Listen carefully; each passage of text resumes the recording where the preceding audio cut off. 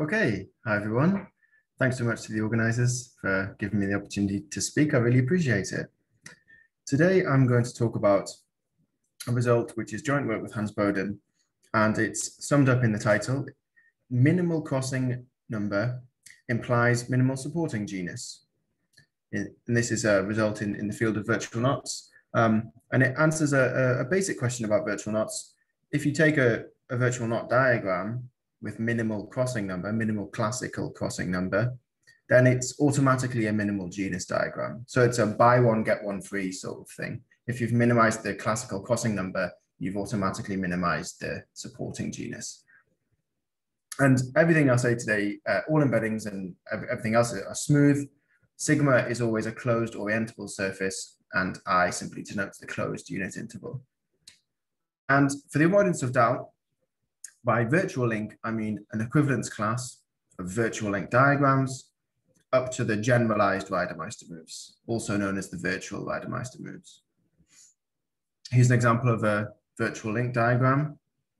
And here are the new Reidemeister moves you add to the classical ones to obtain the generalized Reidemeister moves. And by the crossing number of a virtual link, which I'll always abbreviate to V-link, the crossing number is the minimum number of classical crossings in a diagram of the link L. So we're ignoring virtual crossings here. We're just counting the classical crossings. And of course, this is the introduction of such diagrams is due to Kaufman. And another equivalent formulation that's also due to Kaufman is the following. We can define completely equivalently a virtual link as an equivalence class of embeddings of some copies of S1 into a thickened surface, so closed orientable surface times I. And we consider such embeddings up to diffeomorphism of the surface, well, diffeomorphism of the thickened surface equivalently, and permitted handle stabilizations where the attaching sphere of the handle stabilization is disjoint to the image of the embedding. So here's an example. An example of the stabilizations, I mean, well, I could fill this piece of genus in if I like, because the link doesn't actually intersect it, and I could add a handle as I like, as long as the feet of the handle don't mess up the link. Okay, so these are the two. To the best of my knowledge, there's at least 4 different ways to define virtual links, but these are the 2 that I'm going to be focusing on today.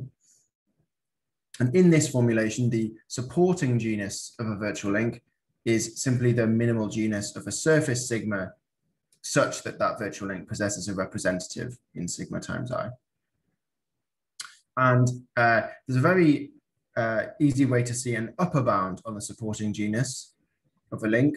If you give me any diagram, we automatically obtain an upper bound on this supporting genus like so. Take D, a virtual link diagram, and form a surface sigma sub D by the following replacement. Whenever you see a virtual crossing, place 2 bands like this, one on top of the other. And whenever you see a classical crossing, place this, piece of surface here. Then join up the endpoints of these little surface chunks according to the rest of the diagram, follow the rest of the diagram, join them up. This will give you a surface with boundary. These yellow pieces here have a boundary. And then fill that boundary in just by gluing in disks. And this will obtain a closed orientable surface that we denote sigma sub D. And this surface is known as the Carter surface of that diagram. And here's an example. Take this link diagram we saw before. We essentially, almost if you think of the link diagram as a graph and you think of only the classical crossings as vertices, you're fattening it up to a surface that deformation retracts onto that graph and then filling in any boundary components with disks. So then naturally, of course, if you give me any diagram, then the genus of this Carter surface is an upper bound on the supporting genus. If that genus of the Carter surface is actually the supporting genus bang on, we say that the diagram in question is a minimal genus diagram, or sometimes we say that D has a minimal genus or is a minimal genus. But simply all we mean is if we form the Carter surface and we obtain the supporting genus, we declare this to be a minimal genus diagram. And so in light of these two competing notions, it's very natural to ask, does a minimal crossing diagram realize the supporting genus? If you think about it here, really sort of the only interesting thing happening with respect to the Carter surface is from the classical crossings. The virtual crossings just put two things sitting on top of each other that don't really interact. The sort of interesting stuff comes from the classical crossings. So it's natural to ask, does a minimal crossing diagram have a minimal genus Carter surface? And the theorem I'm going to describe today is an affirmative answer to that question. And it proves that a minimal crossing diagram is minimal genus. So the Carter surface of a minimal crossing diagram realizes the supporting genus.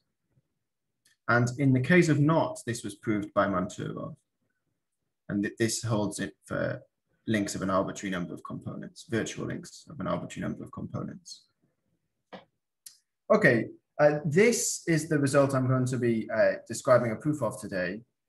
But I want to flag up that this is actually a corollary of a slightly stronger result that I think people working in virtual knot theory might find useful. So I'm going to, although I won't prove this just for ease of exposition, the techniques that we'll describe can be applied to prove this stronger thing.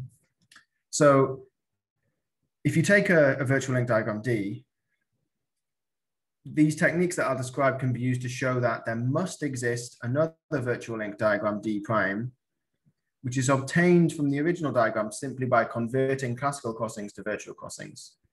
So taking some set of its classical crossings and turning them into virtual ones, we can obtain some diagram D prime such that D prime represents the same link. So it's a diagram of the same link as D, and D prime is minimal genus. So what this means is you give me any virtual link diagram, I can think of the set of all possible link diagrams I obtain by virtualizing some of its crossings. This theorem guarantees that somewhere in that set, there's at least one diagram that represents the same link as the original diagram and is minimal genus. Okay, so as I say, this is the slightly stronger thing that gives us theorem A. I know that's a strange way to label the theorems, you know, the corollary is A and the main theorem is B, but I hope you'll indulge me. And as I say, for ease of exposition, I'm going to focus on this. But to flag up, or it suffices to say that the techniques that we'll describe are all you need to prove this. Okay. What are those techniques? Well, we give it the name homological parity for links. And this is because it reduces to the homological parity for virtual knots that was defined by Manturov. And again, for the avoidance of doubt, I'm going to, for the rest of the talk, by the word link, I will always mean an equivalence class of embeddings of some circles into a thickened surface, but considered only up to isotopy. So I know this is extremely similar to the definition of virtual links we had a couple of slides ago, but the key point here is that we only consider, when we say the word link, we only mean such an embedding up to isotopy. We're not allowed to do general diffeomorphisms or handle stabilizations. And then by diagram, we'll mean a link diagram drawn on a surface sigma. And so we have virtual links and virtual link diagrams, and then links and diagrams. And I'll try my absolute best to make sure I don't mix up these terms, because I'll try very hard to always flag up when I mean a virtual link diagram. When I just say the word diagram, I really do mean a diagram with no virtual crossings like this drawn on a surface. And because we're considering these things up to isotopy, two diagrams on a surface represent the same link if and only if they're related by classical Reidemeister moves on that surface. So if I am allowed to do, well, I am allowed to do classical Reidemeister moves occurring on disk neighborhoods of these surfaces. Okay, so here's an example of a link diagram on a surface, and we'll always use calligraphic D to denote these diagrams and Roman D to denote virtual link diagrams. And so we've done some Reidemeister moves and they represent the same link. Okay, in the interest of time, I'm going to go quite fast through parity, but I want to flag up that parity is an extremely powerful idea and construction that's originally due to Manturov and worked on by Ilyutko, Manturov, Nikonov, and other people.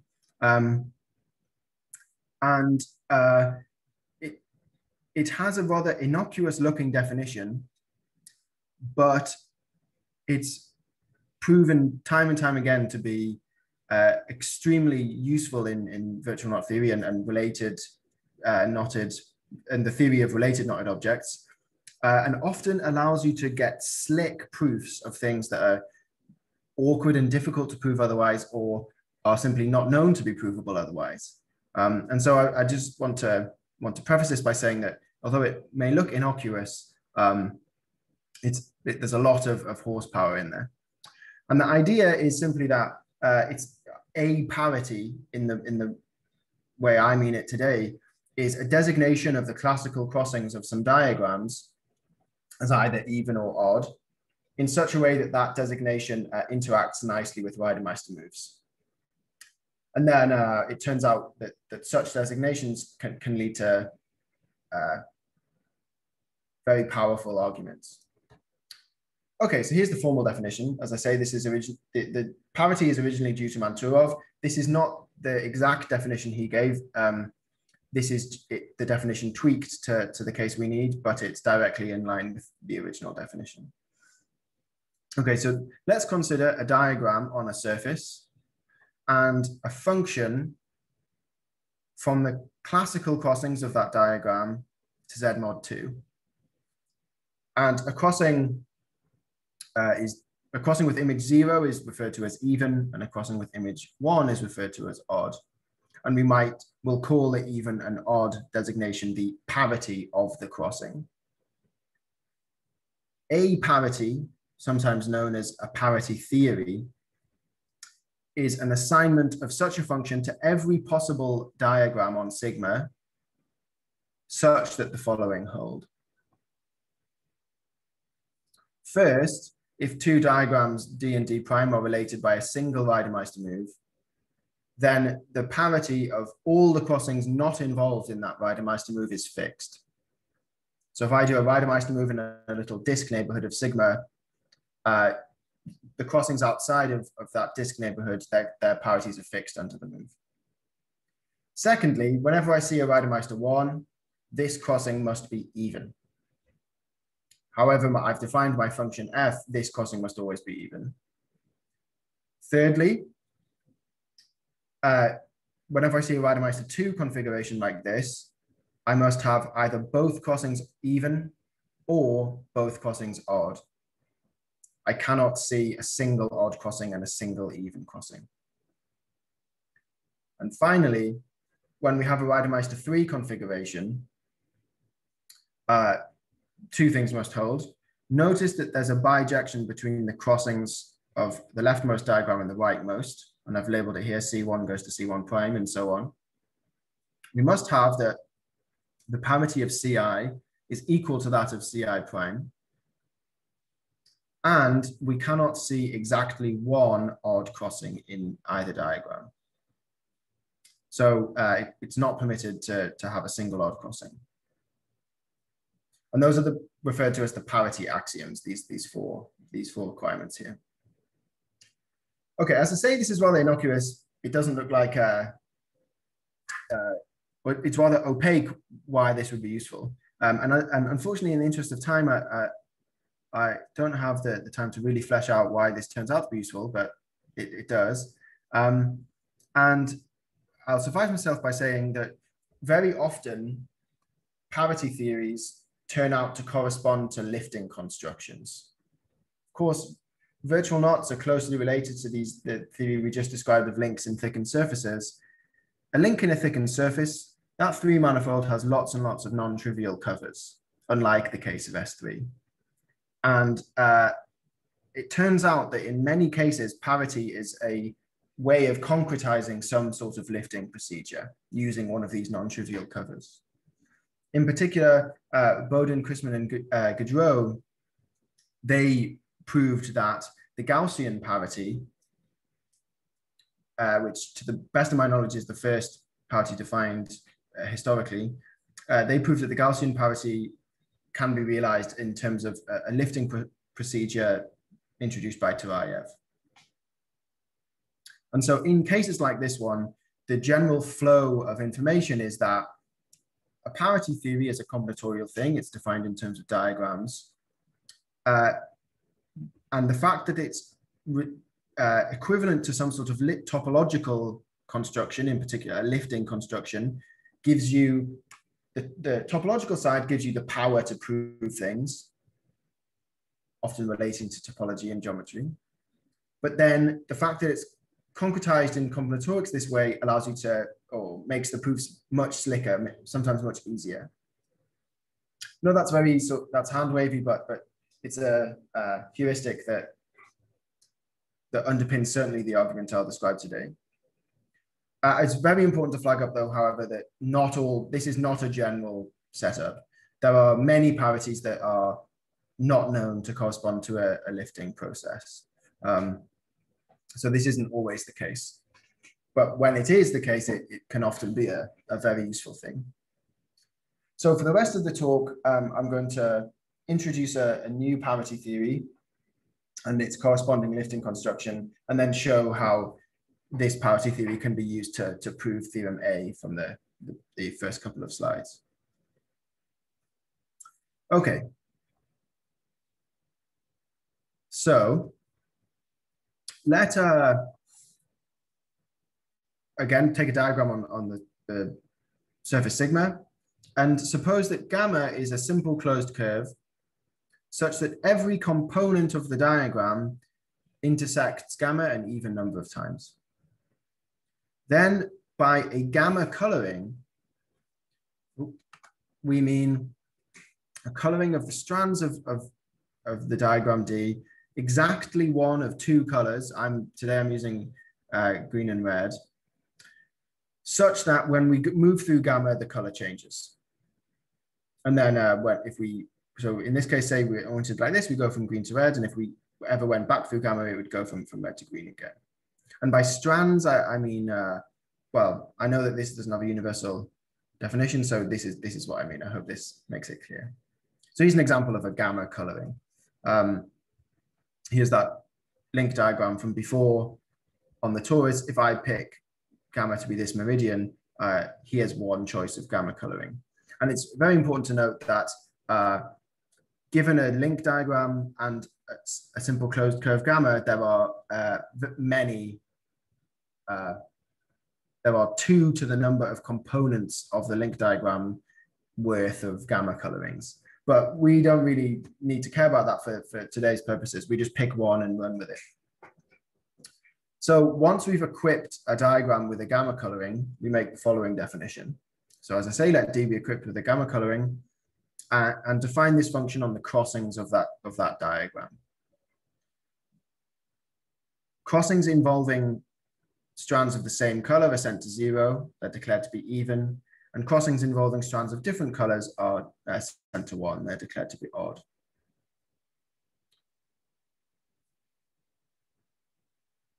Okay, and there's no prizes for guessing that this is going to turn out to be a parity, but we haven't said it yet because we need to prove it. But before we prove it, I want to point out something that we'll be using freely for the rest of the talk. If a diagram D prime is obtained from another diagram by a Reidemeister move, then a gamma coloring of the original diagram D induces a gamma coloring of D prime. So here's an example of that occurring in a Reidemeister 2. We can just take the colored strands and just move them around with Reidemeister moves as we like.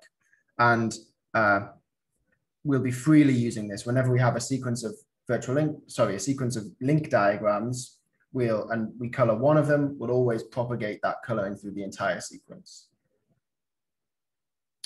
So as I alluded to, this function is actually going to give us a parity.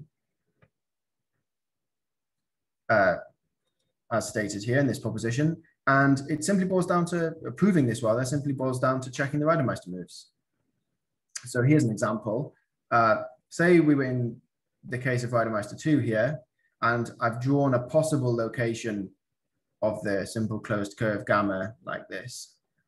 If you color all of these strands in all possible ways they could be colored, you'll notice immediately that there's either 0 or 2 odd crossings. There's no way you can get this configuration, even with a different choice of gamma. There's no way you could get this configuration to be either both, sorry, there's no way you could get this configuration to support a single odd crossing. Okay, so you do these checks and you see that this designation really does define a parity, satisfies the parity axioms we saw before.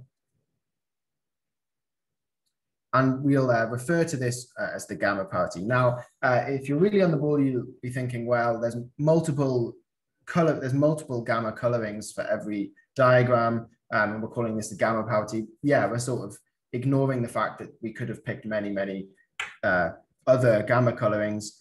And in general, the parity of these crossings of the link diagram D will depend on the coloring. It doesn't just depend on gamma, it depends on the coloring. But as I say, for our purposes today, we don't need to worry about that dependence. We just pick one and go. We're using the phrase homological parity because in the case of knots, if our link diagrams actually represent knots, then this recovers the homological parity defined by Manturov. And it's called the homological parity because another way you can define this is by thinking of the homology class represented by gamma. And just a couple of words on the knot case. Manturov does not define this in terms of colorings and a simple closed curve. He defines this by looking locally at a single crossing and resolving the crossing in one of two ways and then making a check. So that's a sort of local definition of a parity. And it turns out, again, in a sort of heuristic sense, it turns out that if you define parities locally in that way, they often don't extend nicely to links.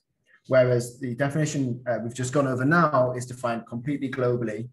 And so that's sort of the underlying reason why it is defined for links of arbitrary numbers of components. Okay. I said there was a lifting process, and let's describe it now. So take a diagram on a surface sigma, and suppose we've equipped it with a gamma coloring. It turns out that equipping a diagram with a gamma coloring is equivalent to choosing a lift of that diagram to some double cover. So what specifically do I mean? Form the double cover of sigma by cutting open along gamma, taking 2 copies, and then re-gluing. There'll be a picture in a second, so don't worry. And we'll denote this covering space by sigma tilde. Maybe I'll zoom up. Yeah, so our choice of gamma coloring of the original diagram defines a new diagram, d tilde on sigma tilde. And this is specifically a lift. It defines a lift of the original diagram.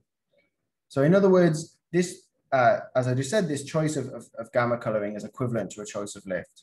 And so this shows the diagram from a few slides ago where we had combinatorics on one side and topology on the other. This is the concretization of that we could make a combinatorial choice of gamma coloring, and that turns out to be equivalent to the topological choice of lift with respect to some cover. And how is this done? Well, we fix a bijection between the colors of the strands of our diagram D and the 2 sheets of the cover. So in what follows, we're using red and green. So green will be the left-hand sheet and red will be the right-hand sheet.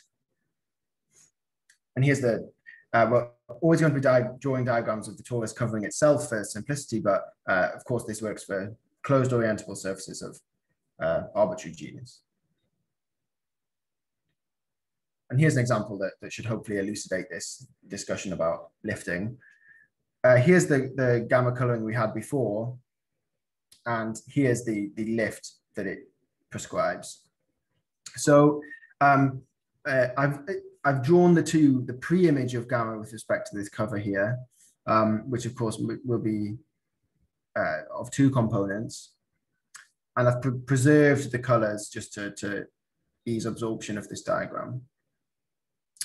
So what are some things to note? Well, if you might be thinking, well, there's two components of gamma and there's only one component here. So how is everything well defined? And you have to orient everything. Once you orient the link and you orient gamma, this is all becomes well defined, and it turns out not to depend on the orientation. Then also, so the idea here is that we should notice that crossings, down here, sorry, crossings involving the same colored strands, i.e. even crossings, are lifted to the same sheet. The two strands involved, rather, are lifted to the same sheet of the cover. So even crossings survive in the cover. But crossings involving strands of different color, each strand is lifted to a separate sheet, so odd crossings die in the cover. When we lift this diagram to D tilde, these odd crossings disappear. Okay, so in general, as is noted here, we should note that the number of crossings of D tilde is less than or equal to the number of crossings of D. We can only ever go down when we lift. And it turns out that this procedure, this lifting process, isn't just defined for diagrams, it's defined for sequences of diagrams with respect to Reidemeister moves. So this is what we'll call fact one. If we take some sequence of diagrams on a surface sigma, related by Reidemeister moves, and we equip D1 with a gamma coloring, as noted before, this allows us to propagate that gamma coloring throughout the whole sequence. And we do that. So now we consider the entire sequence each diagram in the sequence to possess a gamma coloring. And we'll denote by di tilde all of the lifts of each element of the sequence here as prescribed by that gamma coloring. Then this entire sequence lifts to a new sequence on the cover sigma tilde. So if D1 is related to D2 by a Reidemeister move, then D1 tilde is related to D2 by a Reidemeister move, or is simply the identity. Might turn out that when we lift and we need to do a Reidemeister move downstairs, that Reidemeister move might just become the identity upstairs, but that's okay. Okay, so this is what we mean by fact one, that everything plays nicely with respect to Reidemeister moves. And here's an example. If I start with a diagram on the torus and do some Reidemeister moves, I pick a gamma coloring and then propagate it through like so. Then I lift. Now this is the torus covering itself again, so it might not look like we're lifting, but we really are. Then I lift as prescribed by the coloring, and I see what I get on the lifted surface sigma tilde. These are all related by Reidemeister moves as well, or the identity. Okay, and this is a little bit of a toy example, but I do think it gets across the idea.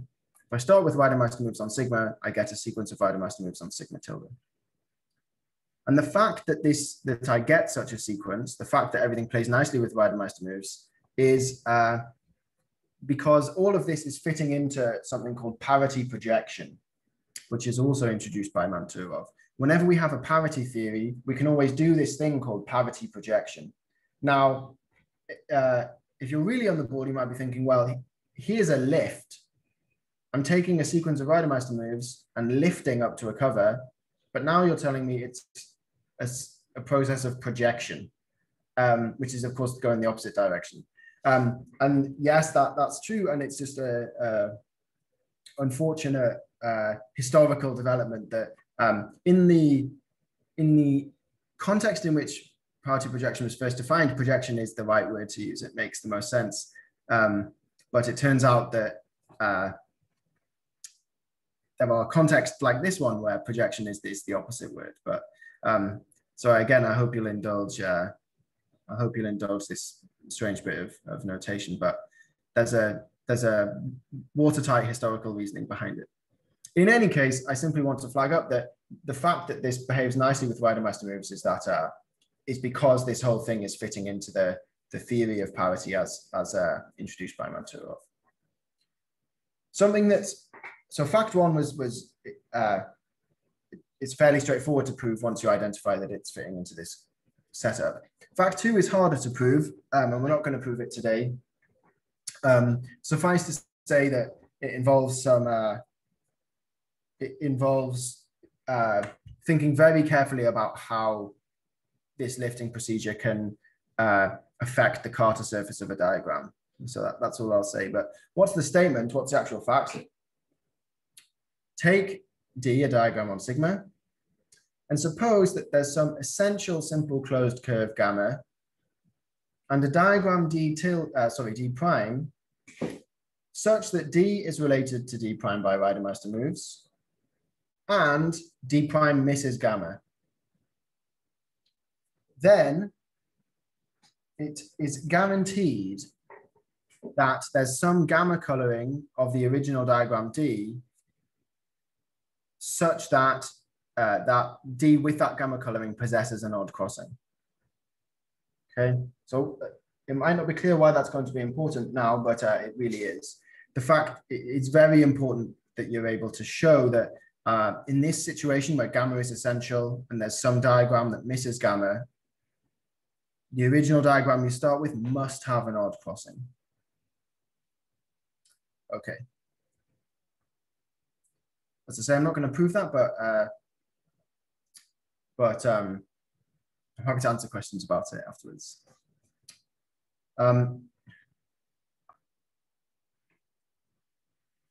Okay, sorry about that. Where were we? So we're going to put fact one and fact two together to prove theorem A. So take a minimal crossing virtual link diagram. So it's a virtual link diagram that we've assumed has the minimum number of classical crossings across all diagrams equivalent to it. And we'll denote by calligraphic D the associated diagram on the Carter surface. So I told you at the beginning that if you take a virtual link diagram, you get this surface sigma D, the Carter surface. It turns out that you also get a naturally defined diagram on that Carter surface.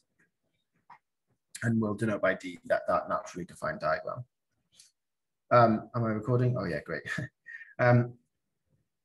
So we'll assume towards a contradiction that the genus of this Carter surface is not the supporting genus. We'll assume that it's greater than this supporting genus. Then Kuperberg's theorem, a really extremely powerful and useful theorem in virtual knot theory. This theorem proves, or rather guarantees the existence of an essential simple closed curve gamma on sigma D and a diagram D prime such that D is related to D prime by Rider-Meister moves. And this is kind of the key thing about Kuperberg's theorem. D prime misses gamma. So essentially, heuristically, what Kuperberg's theorem is saying, if you have a link diagram, a virtual link diagram that is not minimal genus, you can always go down. The gamma here is some curve that you could destabilize along. So you can always reduce in genus, which is distinct to say classical or diagrams of the classical unknot. There are diagrams of the unknot for which you need to add crossings before you can reduce it to the crossingless diagram. Kuperberg's theorem guarantees that that's not the case for supporting genus. In any case, we have the existence of these two things, D prime and gamma. Let's denote the sequence of Rider-Meister moves on this surface sigma D, taking D to D prime like this, and we'll refer to it as sequence star. because D prime misses gamma, D prime possesses a very particular gamma coloring in which every single strand is colored the same color. It never intersects gamma, so we can just color every component the same color and it will be an honest coloring. And then as always, let's propagate this coloring from D prime all the way through. Now, this doesn't mean that all these diagrams in the remainder of the sequence also are all colored with one color, because in this sequence, the diagrams might be isotoped through gamma, and they'll necessarily change their color on some strands. And we'll see an example in a second. But that's okay, we can still propagate the coloring, and we do that through the whole sequence.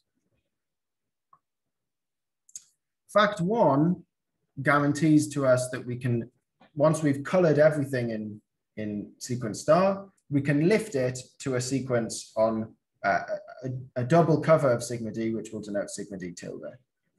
So we lift everything and we get a sequence of diagrams d tilde to d prime tilde, all on this covering space. And this is a sequence of Reidemeister moves by fact one. We'll denote this by dagger, sequence dagger. And it's very important to note that because D prime is colored with a single color, this means that D prime tilde is contained in a single sheet of the cover. Remember, colors of the diagram correspond to sheets of the cover. So if our diagram is colored with only one color, it just gets lifted trivially to a single sheet. Now, it follows that these two diagrams define the same virtual link diagram. So I haven't mentioned this yet, but if you're not au fait with this, we can go from a virtual link diagram to a link diagram on a surface via the Carter surface construction that we saw at the beginning. We can also go the other way around. And so here's an example of what I mean. Here's D prime, and here's D prime tilde. Because D prime's all colored with a single color, it gets lifted trivially up to here. And or it just is trivially lifted to a single sheet of the cover. And what this means is when we go to define the virtual link diagram associated to each of these diagrams on thickened surfaces, they define the same one. If you really, really, really want to make this totally precise, you can use Gauss codes to completely iron this out. In any case, what this means is D prime and D tilde prime define the same virtual link diagram. Now, let's denote by D Roman DI the virtual link diagram defined by calligraphic I. We'll do this for diagrams with tildes as well. If we look at all of the virtual link diagrams defined by the diagrams of sequence star and the diagrams of sequence dagger, we obtain the following. So we'll obtain this sequence of virtual link diagrams now. From Roman D to Roman D prime, this is the sequence of diagrams defined by the first sequence star. Then we get Roman D prime tilde to Roman D prime, sorry, to Roman D tilde, and this came from dagger. But we've just justified to ourselves that these two diagrams are equal. So we can actually, as a sequence of virtual link diagrams, concatenate these two sequences, and we obtain, or rather we conclude, that the original diagram D, the original virtual link diagram D, and the new diagram D tilde actually represent the same virtual link, because they're joined by this sequence of virtual link diagrams and generalized Reidemeister moves. Now, fact two that we saw guaranteed that the original diagram on the surface, calligraphic D, possessed an odd crossing. And if we remember, I hope I don't give anyone motion sickness by scrolling so fast, but if we remember, crossings that were odd, they are removed when we lift, because the strands involved are lifted to two separate sheets of the cover. What this means is that if our original diagram possesses an odd crossing, when we lift to D tilde, that crossing must be removed. And then on the level of virtual link diagrams, it means that D